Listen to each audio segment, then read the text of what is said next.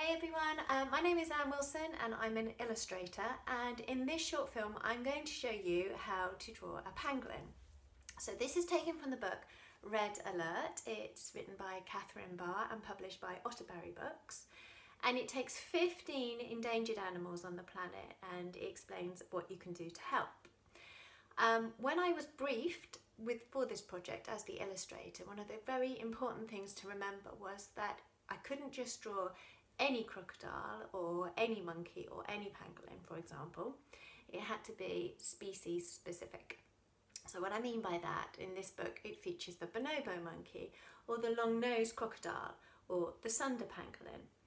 So I had to research what they look like and draw them as they are, but whilst maintaining a sense of who I am as an illustrator, so do it my way. And in a minute I'll show you how to do a very simple line drawing of the pangolin, and it might be something that you might want to have a go at too. Okay, so what I'm using is just a very simple fine liner pen. This one's slightly thicker, just so you can see clearly. So any felt tip or anything if you want to use will be fine. And the most important thing is just to get the basic shape first. So what we're going to start with is like a hill, a line that goes up and then down. That's his back. And then if you can continue this line on for his neck and then down a little bit further, so it's a big line going all the way down to there. That's going to be the front of his nose.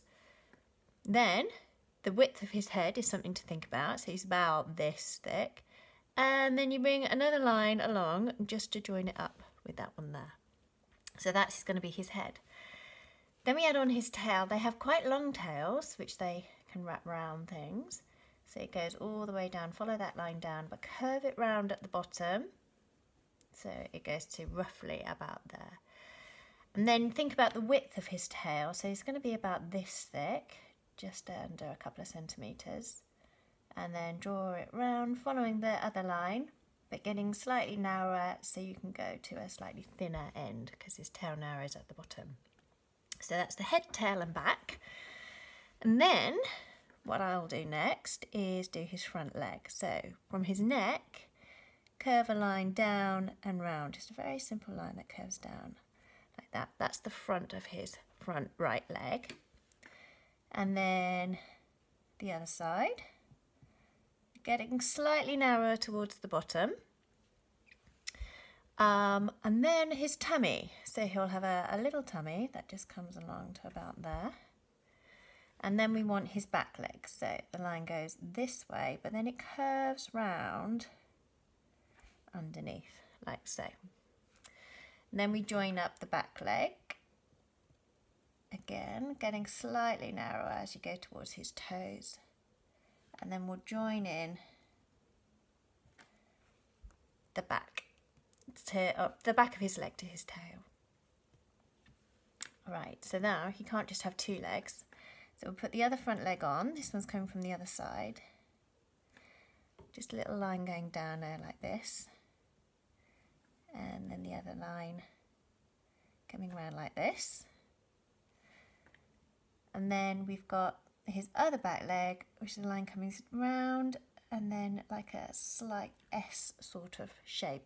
Backward S, and then this part of the leg comes down and curves around like that. So that basically is his shape, but he's covered in scales and he has claws. So he has no scales on his face, but it's all over the top of his head and all over the rest of his body. So we'll draw a line giving him a shape to his face, which curves around like that. And then what I'm going to do is just give him one nostril and a dot for where his eye goes. And then he has little ears, so we just do a little C shape for his ears. Now what I'm going to do now is change pens to go to a slightly thinner pen, because I quite like to have some thick lines and some thin lines for details. So with my slightly thinner pen, I'm going to define his eye a little bit more and his ear. and then add on the claws. So he has 3 claws on each foot, which curve round. So this front leg, he's curving, the claws are curving round this way.